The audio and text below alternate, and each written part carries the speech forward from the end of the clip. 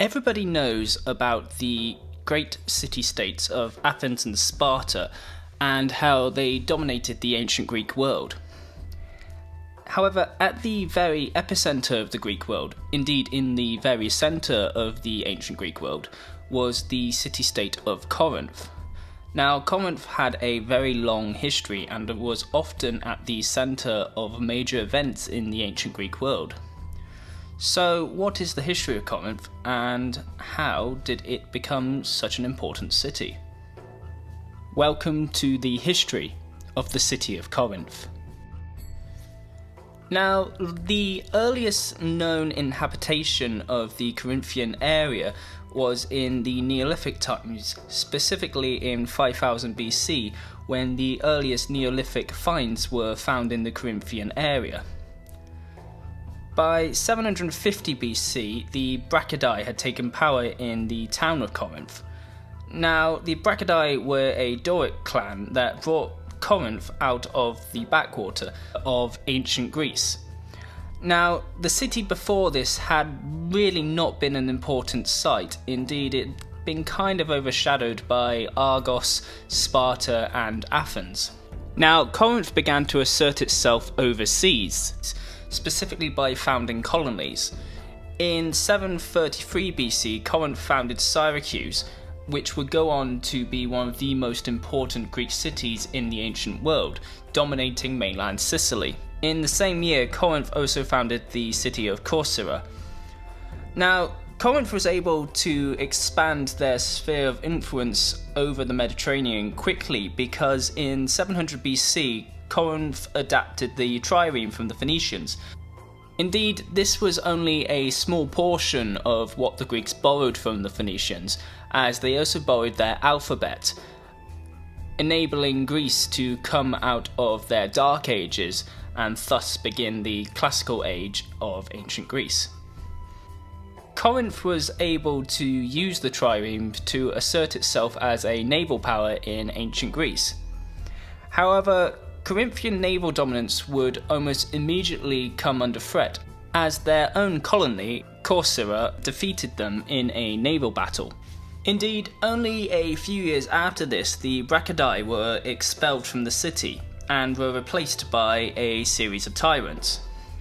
These tyrants weren't tyrants as we know it. Indeed, many Greek tyrants needed the support of the people to maintain their power, and as a result often treated the people quite luxuriously. However, they still obtained power through undemocratic means. So these tyrants would be in power from 657 BC to 585 BC. Now, what's noteworthy is during this time, the famous black figure pottery was invented in Corinth. So this pottery grew to be extremely popular in Corinth, and eventually grew to be extremely popular in mainland Greece. The popularity of this pottery is evidenced by the fact that this is the main known form of art from the ancient Greek world, besides their statues. However, the city of Corinth's contribution to ancient Greek culture didn't just end with pottery.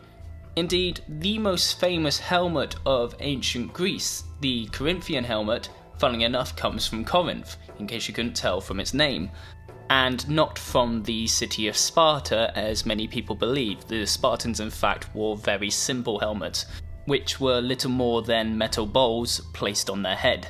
So the Corinthian helmet for a time would be one of the more popular helmet designs in ancient Greece. Putting aside the Corinthians' impact on how we view ancient Greece, the tyrants who were ruling Corinth at the time were eventually kicked out in 585 BC and were replaced by an oligarchy of 80. A few years later, the Peloponnesian League was established, led by Sparta. The Peloponnese was the area in which both Corinth and Sparta controlled in ancient Greece. Now, as Sparta was the head of the Peloponnesian League, it brought its allies into a war with Athens, who they believed threatened Greek freedom due to the fact that they were beginning to form their own empire. So Corinth joined Sparta in the war against Athens. Recognizing that they had a potential ally in Athens, Corcyra allied with the Athenians and went to war with their mother city once again. So Corinth assembled their navy, and in another naval battle, Corcyra defeated the Corinthians, and as a result, the Athenians managed to campaign in the Corinthian Gulf to great success. Not much else really happened between the Corinthians and the Athenians. However, the two sides continued to effectively be at war, especially seeing they both wanted naval dominance in the Greek world. So in the time between 421 and 416 BC, Athens and Corinth were essentially in what was the ancient equivalent of a Cold War, with both sides neither directly attacking the other one, but at the same time not signing any sort of peace treaty and acting friendly towards them. However, the status quo that was being established with Sparta as the dominant land power and Athens as the dominant naval power would not be certain, as in a few years' time the entire Greek world, as they knew it, would be turned on its head, with Corinth playing a pivotal role in the many centuries to come. By the end of the Peloponnesian War, the city of Corinth had established itself as both a naval power and as a dominant city in mainland Greece. However, things were beginning to change in the Greek world, and the previous warring years would pale in comparison to the bloodshed that was about to be spilt. So, following the long and bloody Peloponnesian War, Sparta had asserted itself as the main land power on ancient Greek soil. Now, this began to present a whole series of problems, as the ancient Greeks like their freedom, and they like to make a big fuss of their freedom. So, in 395 BC, the Thebans and the Athenians, as well as the Argives, decided to rise up against Spartan hegemony in ancient Greece. Joining them, surprisingly, was Sparta's long-term ally and member of the Peloponnesian League, the city of Corinth. Now, these allies were backed by an unlikely source of income, specifically the Persian Empire. Now, a few decades prior, the Persians had attempted to invade mainland Greece and had been soundly defeated by both the Athenians and Spartans at multiple engagements, such as the Battle of Marathon between the Athenians and the Persians, and Thermopylae and Plataea between the Spartans and Persians.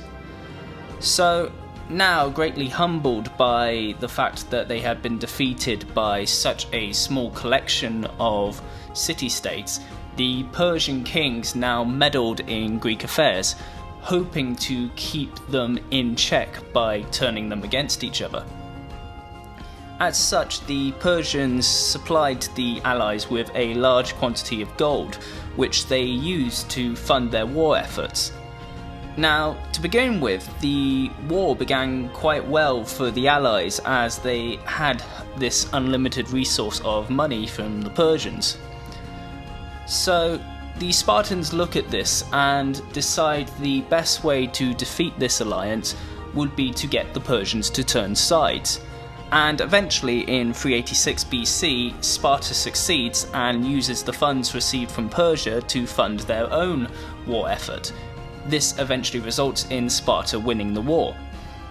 This war would become known as the Corinthian War and would see Sparta victorious. However, the Spartan power was so diminished that they were eventually ousted by the Thebans for the hegemonic title of the leader of the Greek city-states. So, as you can see, the Greeks again immediately began to turn on each other, each vying for control over the Greek world. Now, nothing quite unites the Greeks like a foreign invader, and this foreign invader would be Philip of Macedon. Now, Philip viewed himself as a Greek. He had, after all, grew up in the city of Thebes as a political hostage. So when Macedon was being viewed as a backwater and barbarous tribe by the Greeks, it made Philip very angry because he thought his people were more than equal to the Greeks. So after a period of Greekifying the Macedonian kingdom, as well as carrying out various military reforms, Philip eventually invaded classical Greece, and this united the cities of Thebes, Athens and Corinth to essentially repel the invasion. This didn't exactly go to plan, as Philip and his son Alexander defeated both Corinth, Thebes and Athens at the Battle of Chaeronea, thus securing Macedonian hegemony over the Greek world. So what Philip does after this is he establishes a league of Greek city-states. Now this league was stationed in the city of Corinth and became known as the League of Corinth. So the purpose of this league was to unite Greece against a common enemy, which was the Persian Empire, as the Greeks had still not forgotten how the Persians had invaded mainland Greece all those decades earlier. Now Philip had already sent a small army into Asia Minor to secure a beachhead for the Greek Macedonian army that was to follow. However, he would be assassinated and his young son Alexander would take up the throne, and he eventually led the Greeks and Macedonians to basically the end of their known world. He took them as far as India. So during this time, Alexander left a region to essentially keep the Greeks in check. This region was called Antipa. Now, Antipa would later play a very pivotal role when Alexander died. He eventually managed to become regent of the entire Macedonian Empire, only to die himself afterwards. Now, Antipa had a son. This son was called Cassander. Cassander, in lack of better words, can be described as a right nasty piece of work, and he eventually became the governor of his father's former power base of Macedon and Greece. During this time, Cassander managed to murder the entirety of Alexander's family, which eventually allowed him to assume the kingship. During his kingship, he continued to murder and plot his way to various other schemes, and he somehow died of natural causes. How he wasn't assassinated is honestly beyond belief. So following his death, Greece and Macedon came under the rule of the Antigonids, and Corinth would become an essential city under Antigonid rule, being the main Antigonid power base in the classical Greek world. However, the crazy times of ancient Greece were not over yet. If anything, they were about to become even crazier. And once again, at the heart of all this madness would be the city of Corinth, which would play a vital role in the history to come. Following Macedonian victory over the classical Greek city-states at the Battle of Chaeronea, Corinth would essentially become the epicenter of Macedonian influence in the classical Greek world. Indeed, after Alexander the Great's death, Corinth remained a very important city to the Macedonians, as it was their main power base in Greece. However, over the following years, this wouldn't always be the case, with the city of Corinth changing hands and playing a very important geopolitical role in the decades to come. So, following the Antigonids' assertion of dominance in mainland Macedonia and Greece, Corinth remained the epicenter of Macedonian influence. However, in 243 BC, there was finally an attempt by the classical Greeks to unify themselves into one nation.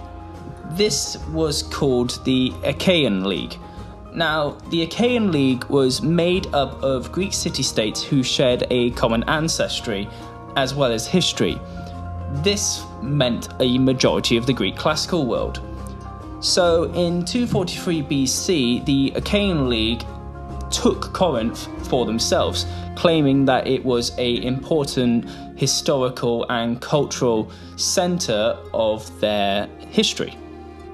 This, to no one's surprise, angered the Antigonids and resulted in many on and off wars between the Achaean League and the Macedonians. Now, Corinth remained in the hands of the Achaean League until the Achaeans had to deal with the city of Sparta. The Spartans had never really been conquered by the Macedonians, and as a result still maintained some of that arrogant Spartan pride that they had always had. So the Achaeans and Macedonians essentially joined together to deal with the Spartans and teach them a lesson. Now, as a sign of gratitude for this help, the Achaeans give Corinth back to Macedon. However, as with all things Greek, the Achaeans and the Macedonians are once again butting heads in 200 BC. This is mainly because the Antigonid Macedonian king Philip V has begun to assert his dominance over the Greek world a little bit too harshly for the Achaeans' liking. So, as a result, the Achaeans look over the Mediterranean towards the city of Rome. Now, Rome had just established itself as the main power in the Mediterranean, as they had just defeated both Carthage, Syracuse, and Macedon, as Macedon had sided with Carthage during the Second Punic War. So Rome already had a foothold in the Greek world, controlling the area that was known as Epirus. So the Achaeans propose that Rome joins forces with them, and together they march up into Macedon and teach Philip V a bloody lesson about interfering in Greek affairs. So Rome, never really being able to drop a grudge, agreed to this plan and march out with their army as well as a few Achaeans to face Philip V in open battle. The Romans eventually bump into the Macedonian army during the foggy battle of Cynocephalae, and through a superior tactical command structure were able to defeat Philip V. So with Philip V defeated, Rome essentially became the most powerful player in the Greek world. Now, as mentioned before, Rome was only invited to become involved in the Greek world by the Greeks to deal with an outside power. Now, the outside power was Rome, and Rome was beginning to assert itself as the hegemonic leader. So, in a classical Greek way of dealing with things, decided that the Romans were suppressing their freedom. And the one thing the Greeks do not like is foreign powers trampling on their freedom. So, in 146 BC, the Achaeans go to war with Rome. And this doesn't go well. In fact, the Achaeans get completely and utterly annihilated by Rome. So much so that Rome is able to march right into the heartland of Greece, specifically Corinth, and sack the ancient city. In fact, they not only sack it, they completely raze it to the ground. So with this, Greece is essentially under Roman command, and it's now a province of the Roman Republic. So how does Corinth come back from this? They have been completely and utterly wiped out by the Romans, and their city is non-existent. Well, it turns out that in 44 BC, whilst Julius Caesar is busy campaigning his way into the dictatorship of Rome, he actually refounds Corinth as a Roman colony. Now, this city would go on to flourish in the Roman world as the Romans began to absorb more and more Greek culture, and indeed began to view the Greeks as second citizens to the Romans themselves. So as a result, the Greek world, including Corinth, Athens, Argos, Sparta, even Thebes, flourished under this new empire. and would continue to do so for many, many centuries to come. This was all until 267 CE, when the Goths ransacked through mainland Greece and sacked a majority of the ancient cities, including Corinth. In 396 BC, the Visigoths also sacked Corinth. However, unlike a majority of cities the Visigoths sacked, they did not completely destroy Corinth, meaning that Corinth was able to outlive the Ancient Age and enter into the Medieval Age. And so, Corinth, which was the birthplace of many aspects of ancient Greek culture, survived when many aspects of the ancient world did not. Thanks for watching and listening to our video. If you like the channel, consider subscribing to Ancient History Guy. Or, if you really like the channel, head on over to our Patreon feed. There, for as little as $1 a month, you can gain access to exclusive documentaries, behind-the-scenes footage, and videos before they're live on YouTube. All sources are listed and linked in the description below. Be sure to like, comment and subscribe. I've been the Ancient History Guy, and as always, I'll be seeing you later.